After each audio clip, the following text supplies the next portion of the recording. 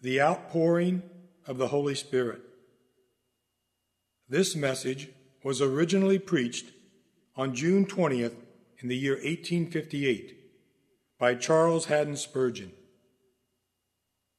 The text for today comes from the book of Acts, Acts chapter 10, verse 44. While Peter was still speaking these words, the Holy Spirit came on all who heard the message. The Bible is a book of the revelation of God. The God whom the heathen blindly searched after, and for whom reason gropes in darkness, is plainly revealed here to us in the pages of divine authorship, so that he who is willing to understand as much of the Godhead as man can know may learn here if he is not willingly ignorant and willfully obstinate. The doctrine of the Trinity is especially taught in Holy Scripture.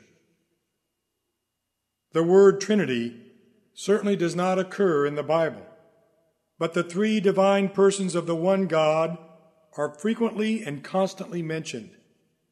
And Holy Scripture is very careful that we should all receive and believe that great truth of the Christian religion, that the Father is God, that the Son is God, that the Spirit is God. And yet there are not three gods, but one God. Though each of them is the absolute God of the absolute God, yet three in one, and one in three, is the Jehovah whom we worship. You will notice in the works of creation how carefully the Scriptures assure us that all the three divine persons took their share. In the beginning, Jehovah created the heavens and the earth. And in another place, we are told that God said, "Let us make man," not one person, but all three taking counsel with each other with regard to the making of mankind. We know that the Father had laid the foundations and fixed those solid beams of light on which the blue arches of the sky are sustained. But we know with equal certainty that Jesus Christ, the eternal Logos, was with the Father in the beginning, and without him nothing was made that had been made. Moreover, we know with equal certainty that the Holy Spirit had a hand in creation, for we are told that the earth was formless and empty. Darkness was over the surface of the deep, and the Spirit of God was hovering over the waters. And brooding with his dove-like wing, he brought out of the egg of chaos this mighty thing, the wonderful round world. We have the similar proof of the three persons in the Godhead in the matter of salvation. We know that God the Father gave his Son. We have abundant proof that God the Father chose his people from before the creation of the world, that he did invent the plan of salvation and has always given his free, willing, and joyous consent to the salvation of his people. With regard to the share that the Son had in salvation, that is readily apparent to everyone. For men and women, and for our salvation, Jesus came down from heaven. He was incarnate in a mortal body. He was crucified, died, and was buried. He descended into the earth. The third day he rose again from the dead. He ascended into heaven. He sits at the right hand of God, where he also makes intercession for us. As to the Holy Spirit, we have equally sure proof that the Spirit of God works in conversion. For everywhere we are said to be born of the Holy Spirit. Continually it is declared that unless a man is born again from above, he cannot see the kingdom of God. All the virtues and the graces of Christianity are described as being the fruits of the Spirit. because the Holy Spirit does work in us from first to last. The Holy Spirit works and carries out that which Jesus Christ has beforehand worked for us in his great redemption, which also God the Father has designed for us in his great predestinating scheme of salvation. Now it is the work of the Holy Spirit that I will this morning especially direct your attention. And I may as well mention the reason why I do so. It is this. We have continually received fresh confirmations of good news from a far country, which has already made glad the hearts of many of God's people. In the United States of America, there is certainly a great awakening. No sane living man could think of denying it. There may be something of spurious excitement mixed up with it, but that good, lasting good has been accomplished, no rational man can deny. 250,000 persons, that is 250,000, profess to have been regenerated since last December. They have made a profession of their faith and have united themselves with different sections of God's church. The work still progresses, if anything, at a more rapid rate than before. And that which makes me believe the work to be genuine is this, that the enemies of Christ's holy gospel are very angry over it. When the devil roars at anything, you may rest assured there is some good in it. The devil is not like some dogs we know of. He never barks unless there is something to bark at. When Satan howls, we may rest assured he is afraid his kingdom is in danger. Now, this great work in America has been obviously caused by the outpouring of the Spirit, for no one minister has been a leader in it. All the ministers of the gospel have cooperated in it, but none of them have stood in the forefront.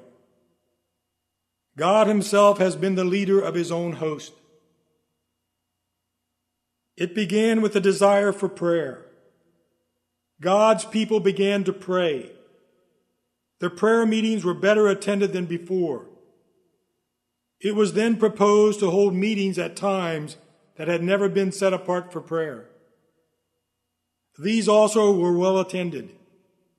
And now, in the city of Philadelphia, at the hour of noon, every day in the week, 3,000 persons can always be seen assembled together for prayer in one place. Men of business, in the midst of their toil and labor, find an opportunity of running in there and offering a word of prayer, and then return to their occupations. And so, throughout all the United States, prayer meetings, larger or smaller in number, have been convened. And there has been real prayer. Sinners beyond all count have risen up in the prayer meeting and have requested the people of God to pray for them, thus making public to the world that they had a desire after Christ. They have been prayed for, and the church has seen that God truly does hear and answer prayer. I find that the Unitarian ministers, those who believe in universal salvation, for a little while took no notice of it. Theodore Parker snarls and rages tremendously at it, but he is evidently in a maze. He does not understand the mystery and acts towards it as swine are said to react to pearls. While the church was found to be asleep and doing very little, the Socinian, basically a Unitarian who also denies the divinity of Christ, these Socinians could afford to stand in their pulpits and sneer at evangelical religion. But now that there has been an awakening, the Socinian looks like a man that has just awakened out of a sleep. He sees something, he does not know what it is. The power of religion is that which will always puzzle the Unitarian, for he knows very little about that. About the form of religion, he is not too amazed, for he can, to an extent, endorse that himself. But the supernaturalism of the gospel, the mystery, the miracle, the power, the demonstration of the Spirit that comes with the preaching is what such men cannot comprehend. And they gaze in wonder and then become filled with wrath.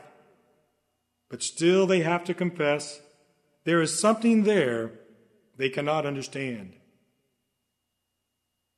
A mental phenomenon that is far beyond their philosophy, a thing which they cannot reach with all their science, nor understand by all their reason. Now, if we want to have the same effect produced in this land, the one thing we must seek is the outpouring of the Holy Spirit. And I thought, perhaps this morning, in preaching upon the work of the Holy Spirit, that text might be fulfilled. Those who honor me, I will honor. My sincere desire is to honor the Holy Spirit this morning. And if he will be pleased to honor his church in return, unto him will be the glory forever. While Peter was still speaking these words, the Holy Spirit came on all who heard the message. In the first place, I will endeavor to describe the method of the Spirit's operation. Secondly, the absolute necessity of the Holy Spirit's influence if we would see men converted. And then in the third place, I will suggest the ways and means by which, under divine grace, we may obtain a like coming down of the Spirit on our churches. In the first place, I will endeavor to explain the method of the Holy Spirit's operation. The method of the Holy Spirit's operations. But let me guard myself against being misunderstood. We can explain what the Spirit does, but how he does it, no man must pretend to know. The work of the Holy Spirit is the special mystery of the Christian religion. Almost every other thing is clear, but this must remain an inscrutable secret into which it would be wrong for us to attempt to pry. Who knows where the winds come from? Who knows, therefore, how the Spirit works, for he is like wind. The wind blows wherever it pleases, and you hear its sound, but you cannot tell where it comes from or where it is going. So it is with everyone born of the Spirit. In the Holy Scripture, certain great secrets of nature are mentioned as being parallel with the secret working of the Spirit. The procreation of children is given as an example of a parallel wonder. For we do not understand the mystery of conception. Therefore, how can we expect to know the more secret and hidden mystery of the new birth and new creation of man in Christ Jesus? But let no one be overwhelmed at this. For there are mysteries in nature.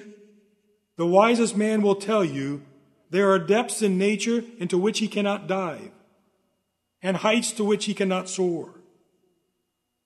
He who pretends to have unraveled the knot of creation has made a mistake. He may have cut the knot by his rough ignorance and by his foolish conjectures, but the knot itself must remain beyond the power of man's unraveling, until God himself will explain the secret.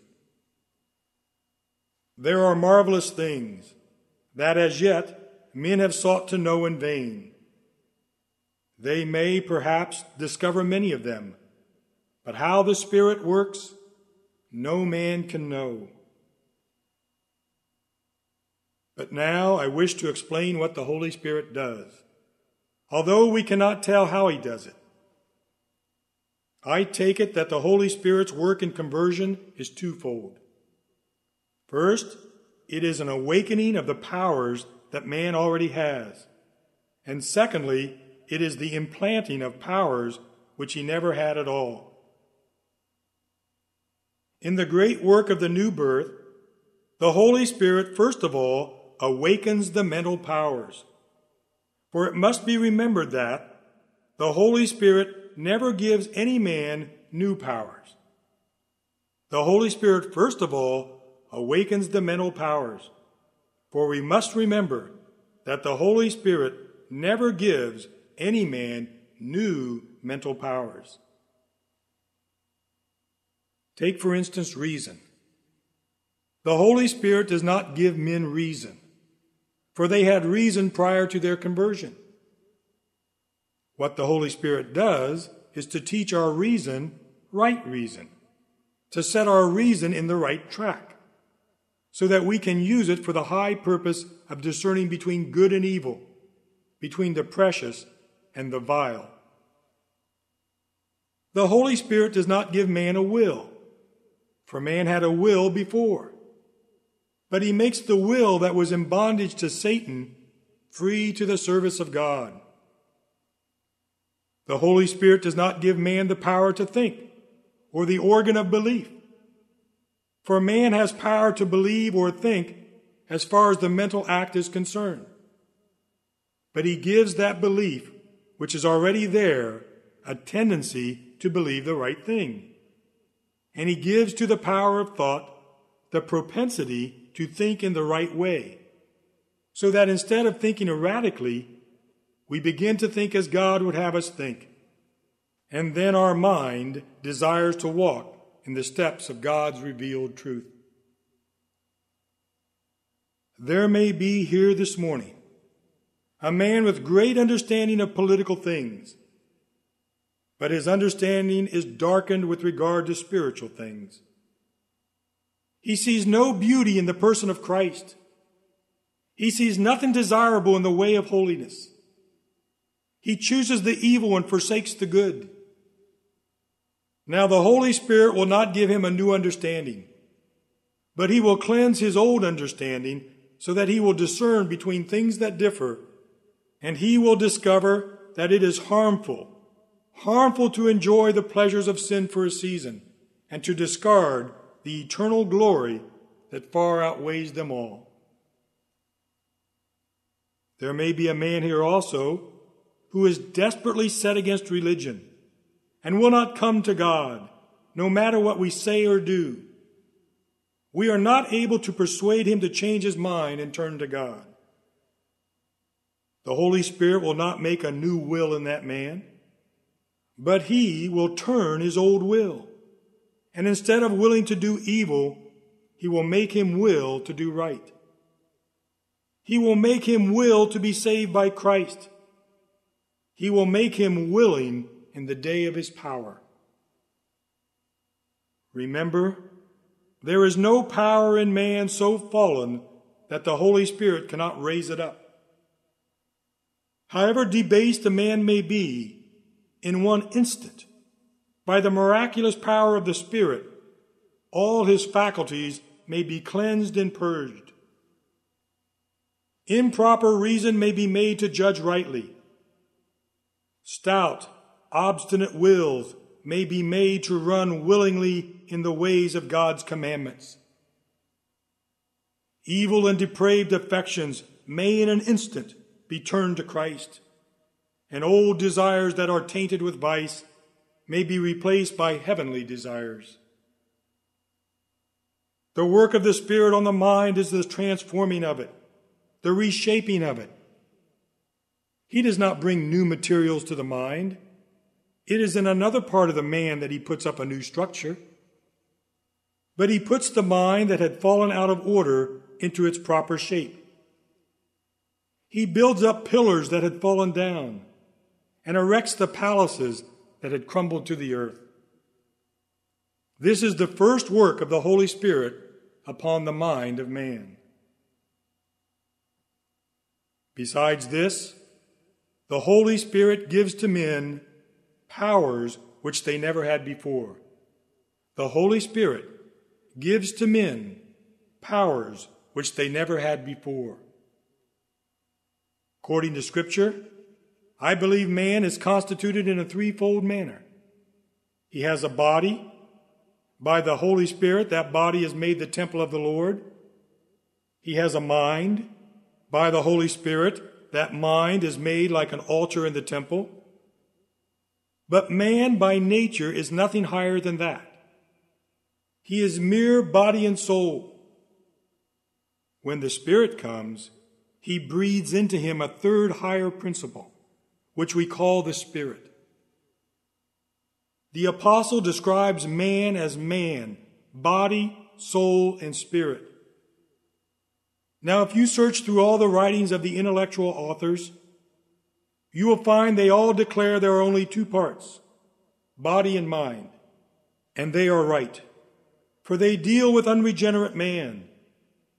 But in regenerate man, there is a third principle as much superior to mere mind as mind is superior to dead animal matter. That third principle is that with which a man prays. It is that with which he believes unto salvation. Or rather, it is that which compels the mind to perform their acts. It is that which, operating on the mind, makes the same use of the mind as the mind does of the body. When after desiring to walk, I make my legs move, it is my mind that compels them. And so my spirit, when I desire to pray, compels my mind to think the thought of prayer, and compels my soul also. Likewise, if I desire to praise, I then think the thought of praise, and that thought lifts my soul upwards towards God. As the body without the soul is dead, so the soul without the Spirit is dead. And one work of the Spirit is to awaken the dead soul by breathing into it the living Spirit. As it is written, the first man, Adam, became a living being. The last Adam, a life-giving spirit. And just as we have borne the likeness of the earthly man, so will we bear the likeness of the man from heaven. That is, we must have in us, if we would be converted, the life-giving Spirit, which is put into us by God the Holy Spirit. I say again, the Spirit has powers which the mind never has. It has the power of communion with Christ, which to a degree is a mental act. But it can no more be performed by man without the Spirit than the act of walking could be performed by man if he were destitute of a mind to suggest the idea of walking. The Spirit suggests the thoughts of communion which the mind obeys and carries out. There are times, I think, when the Spirit leaves the mind altogether. Times when we forget everything of earth, and one almost ceases to think, to reason, to judge, to weigh, or to will. Our souls are like chariots being drawn swiftly onwards without any powers of volition.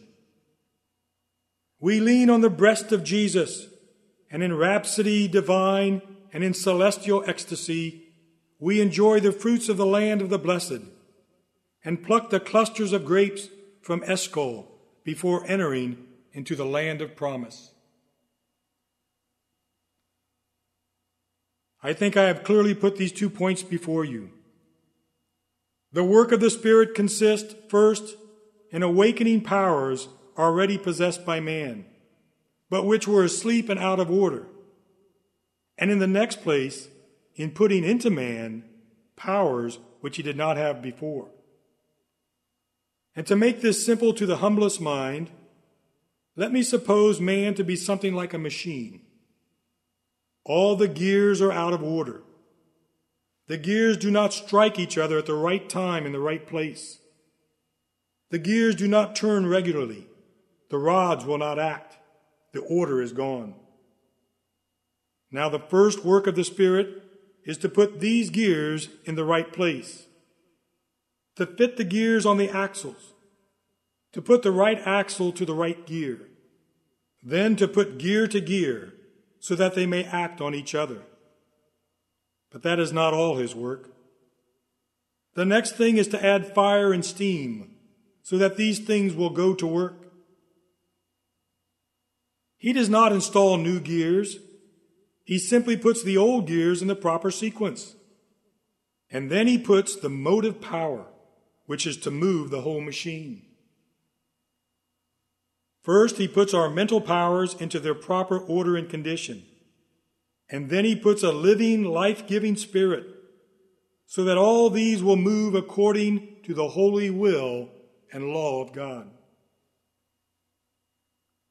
But note this, that this is not all the Holy Spirit does. For if he were to do this and then leave us, none of us would get to heaven. If any of you would be so near to heaven that you could hear the angels singing over the walls, if you could almost see within the pearly gates, still, if the Holy Spirit did not help you to take the last step, you would never enter there. All the work is through his divine operation. Therefore, it is the Spirit who keeps the gears in motion and who takes away that defilement of our original sin and the many sins thereafter, which has covered the machine and puts it out of order. He takes this away and keeps the machine constantly going without injury, until finally he removes man from the place of defilement to the land of the blessed, a perfect creature, as perfect as he was when he came from the mold of the Maker. And I must say, before I leave this point, that all the former part of what I have mentioned is done instantaneously. When a man is converted to God, it is done in a moment. Regeneration is an instantaneous work. Conversion to God, the fruit of regeneration, occupies all of our life.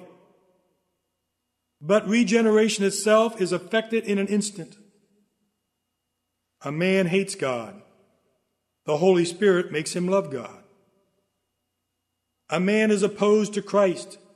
He hates his gospel, does not understand it, and will not receive it.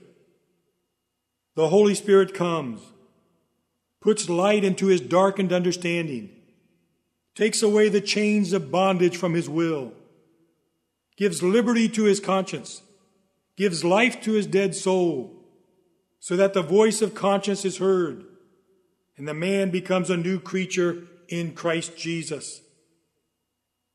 And all this is done, listen, all this is done by the instantaneous, supernatural influence of God the Holy Spirit, working as he wills among the sons of men.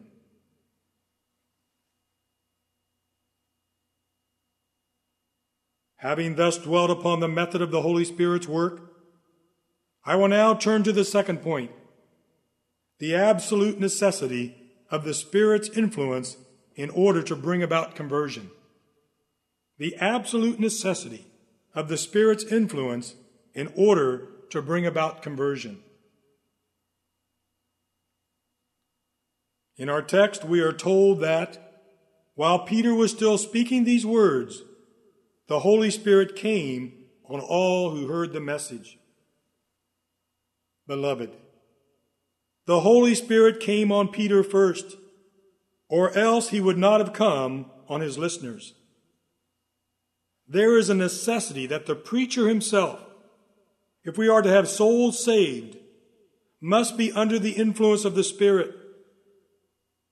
I have constantly made it my prayer that I might be guided by the Spirit even in the smallest and least important parts of the service. For you cannot know that possibly the salvation of a soul may depend on the simple reading of a hymn or on the selection of a chapter. 2 persons have joined our church recently and made a profession of being converted simply through my reading of a hymn. I read, "Jesus, lover of my soul." They did not remember anything else in the hymn but those words, "Jesus, lover of my soul." Those words made such a deep impression on their minds that they could not help repeating them for days afterwards. And then the thought arose, do I love Jesus? And then they considered what strange ingratitude it was that he should be the lover of their souls, and yet they should not love him.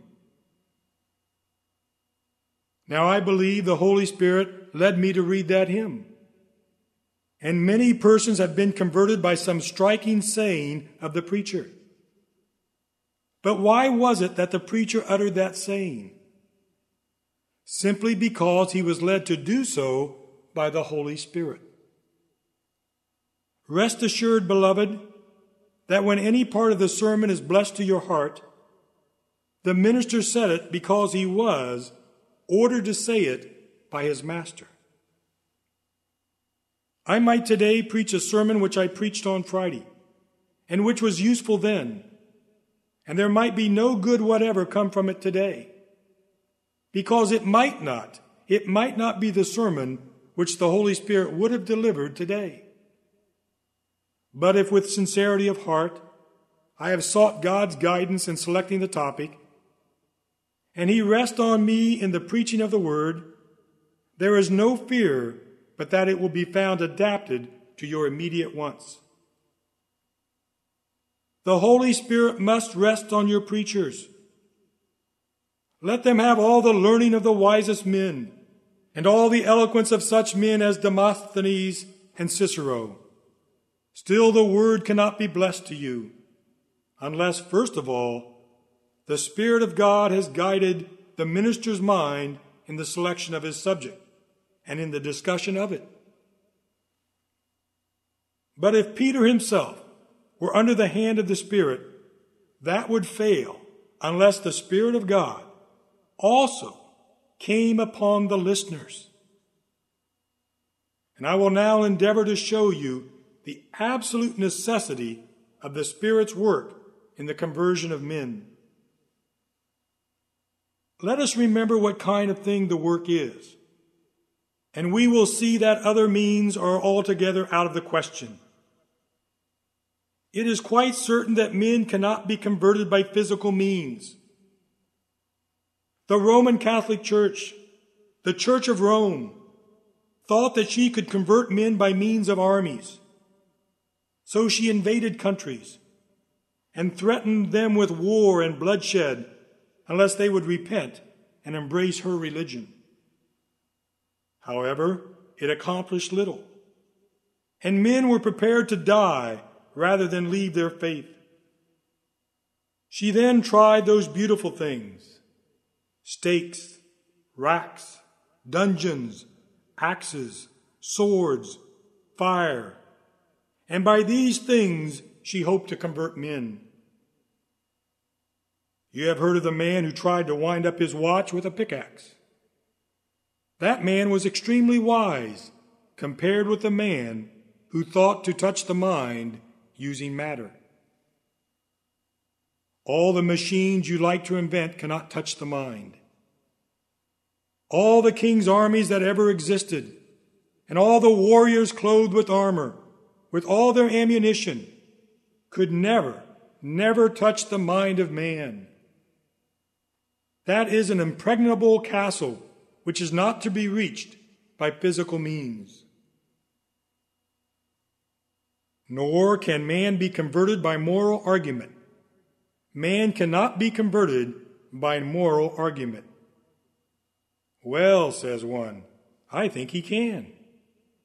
Let a minister preach earnestly, and he may persuade men to be converted. Ah, beloved, it is only because you don't know any better that you say such a thing. Many young preachers think so, but you know what they say after they have tried it? Old Adam is too strong for this young preacher. So will every preacher find out, if he thinks his arguments can ever convert man. Let me give you a parallel case. Where is the logic that can persuade an Ethiopian to change the color of his skin? By what argument can you induce a leopard to renounce his spots? Likewise, can he that is accustomed to doing evil be persuaded to do good? But if the Ethiopian skin is to be changed, it must be by a supernatural process. And if the leopard spots are to be removed, he that made the leopard must do it. Even so it is with the heart of man. If sin were only an external thing, we could induce man to change it. For instance, you may induce a man to leave drunkenness or swearing, because those things are not part of his nature. He has added that vice to his original depravity. But the hidden evil of the heart is beyond all moral persuasion. I dare say a man might argue enough within himself to induce him to hang himself. But I am certain no argument will ever induce him to hang his sins, to hang his self-righteousness, and to come and humble himself at the foot of the cross. For the religion of Christ is so contrary to all the propensities of man, that it is like swimming against the stream to approach it. For the stream of man's will and man's desire is exactly the opposite of the religion of Jesus Christ. If you wanted a proof of that, at the lifting of my finger, there are thousands in this hall who would rise to prove it. For they would say, I have found it to be true, sir, in my experience.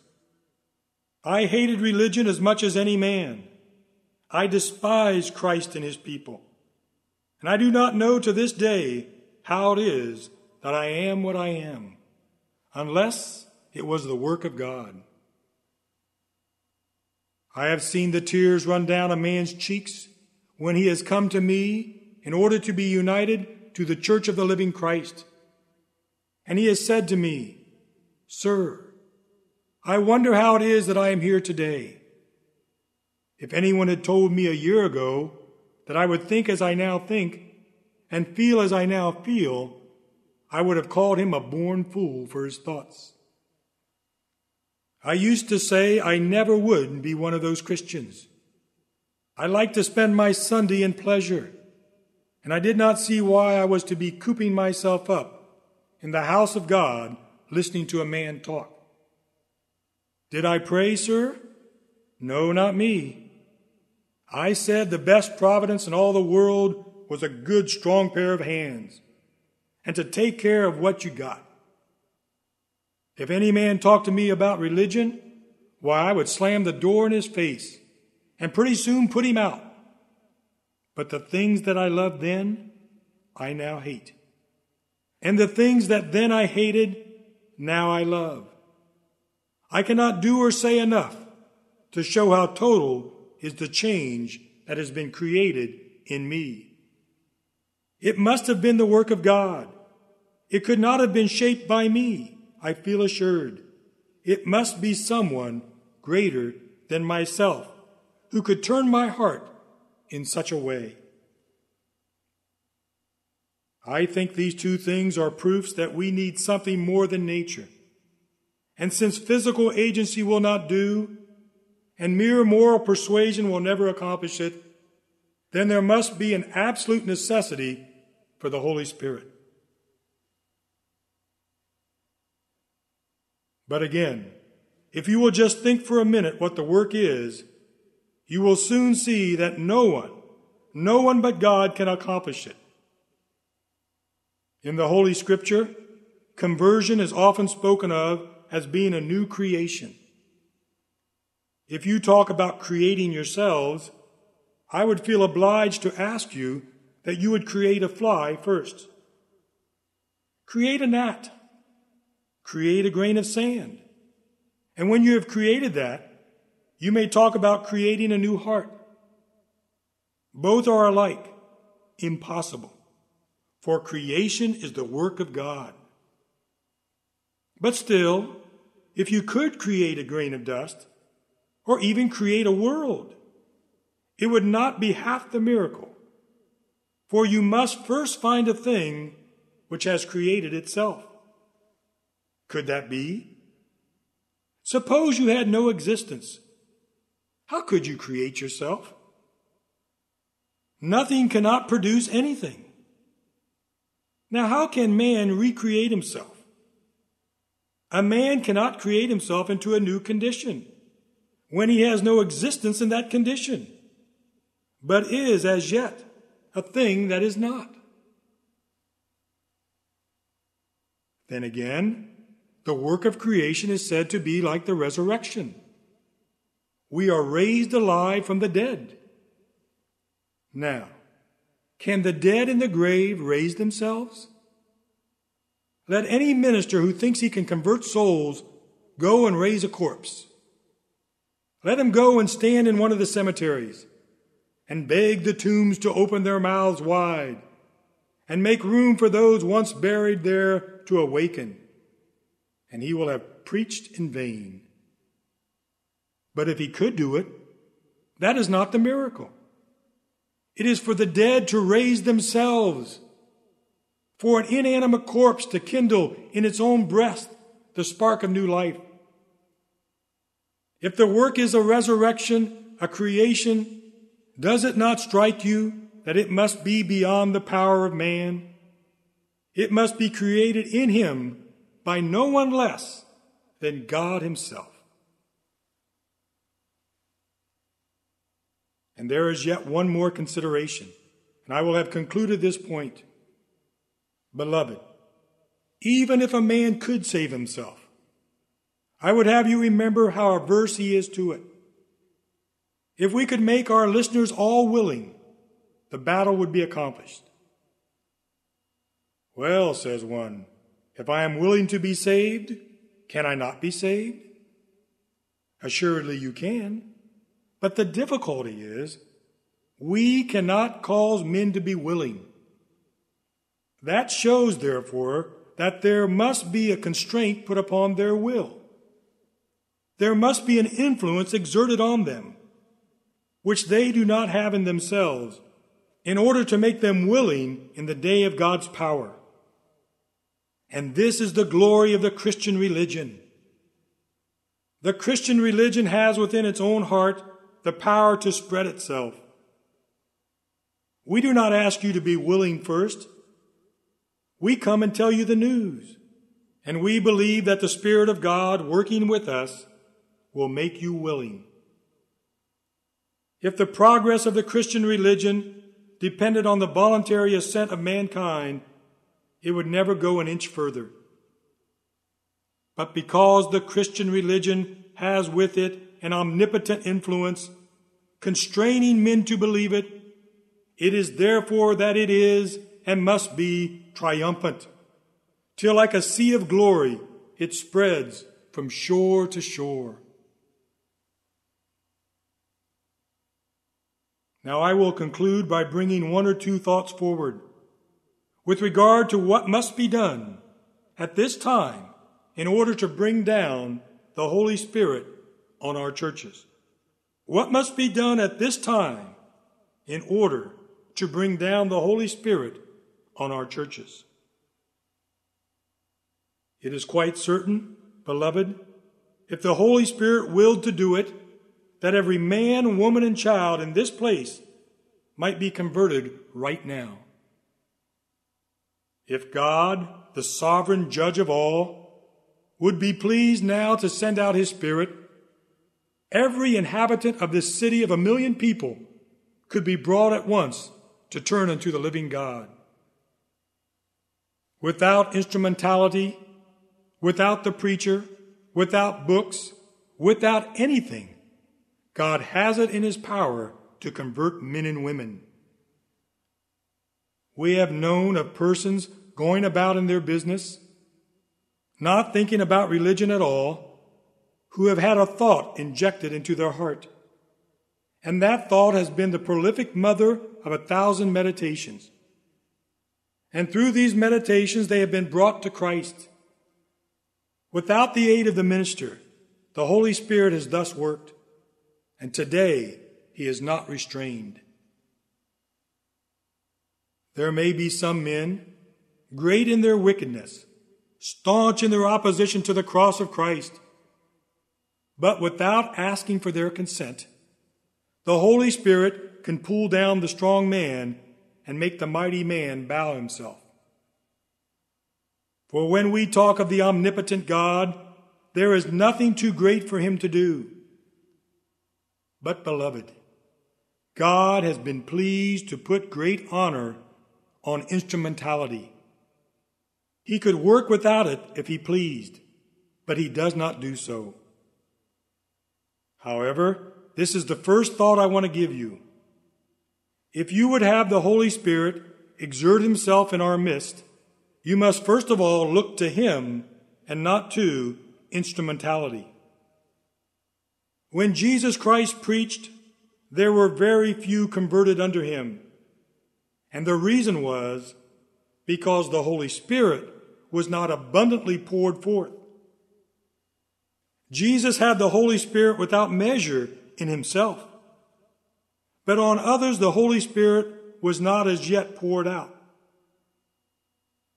Jesus Christ said, "Anyone who has faith in me will do what I've been doing.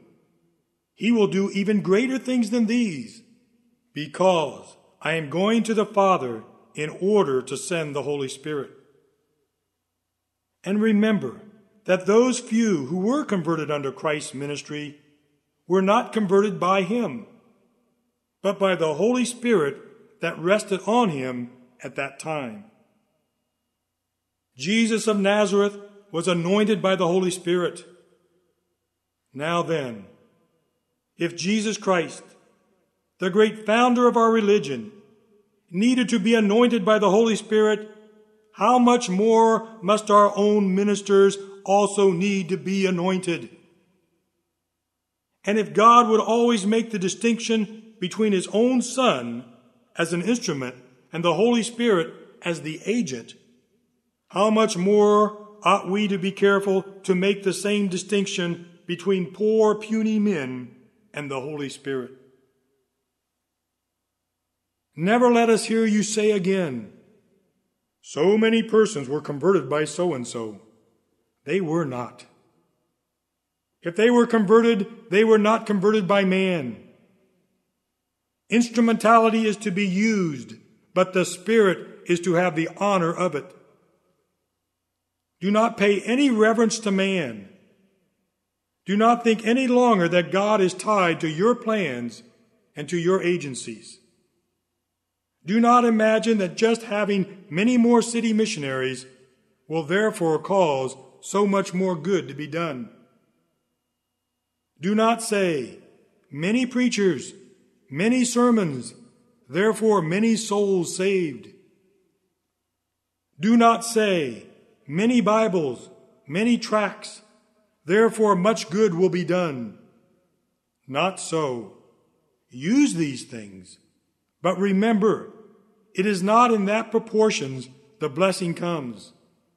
It is always the more of the Holy Spirit, then the more souls will be gathered in. If we would have the Spirit, beloved, we must each of us try to honor him. If we would have the Spirit, we must each of us try to honor him. There are some churches around, if you were to enter there, you would never know that there was a Holy Spirit. Mary Magdalene said of old, "They have taken away my Lord, and I do not know where they have laid him." And the Christian might often say the same thing, for there is nothing said about the Lord until they come to the end of the service. And then there is just the benediction, or else you would not know that there were three persons in one God at all. Until our churches honor the Holy Spirit, we will never see him abundantly manifested in our midst. Let the preacher always confess before he preaches that he relies on the Holy Spirit. Let him burn his manuscript and depend on the Holy Spirit.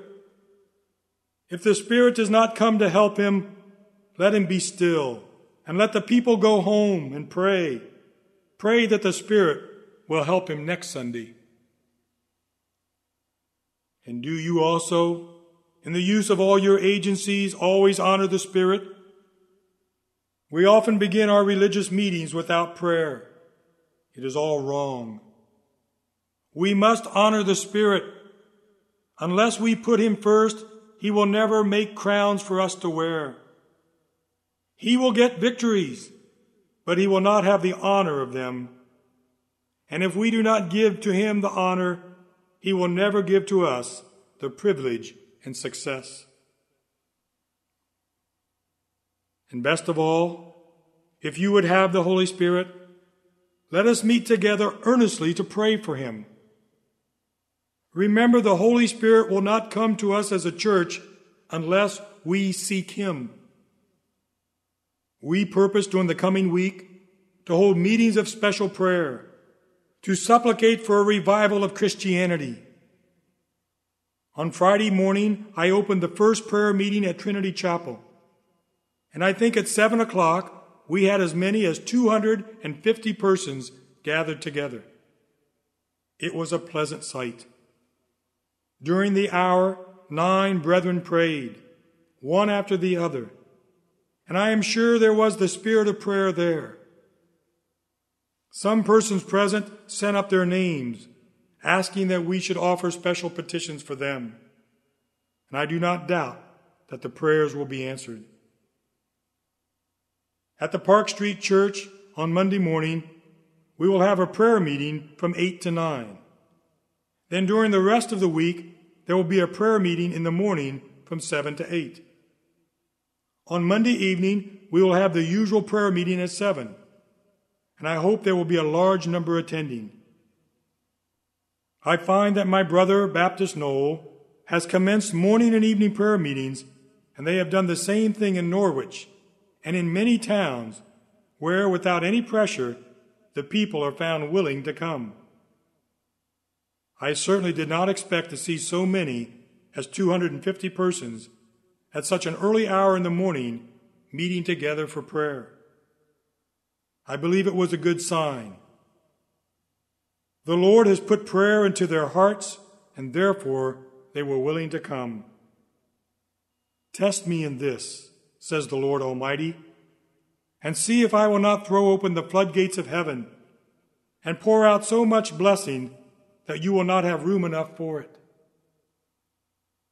Let us meet and pray, and if God does not hear us, it will be the first time he has broken his promise. Come, let us go up to the sanctuary.